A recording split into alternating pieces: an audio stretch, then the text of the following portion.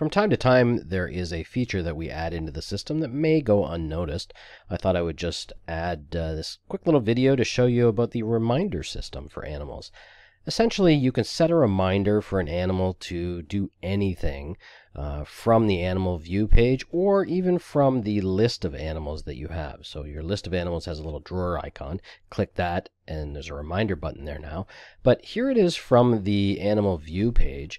You can go and click this button here to set a reminder. Title the reminder, check for eggs. And then any other details you want.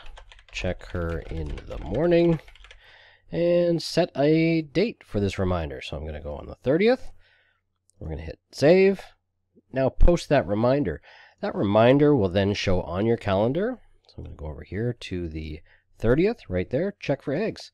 Click on the button and it will go directly to that animal so that you could record eggs or you could record another activity on that animal at this time. Hope that helped.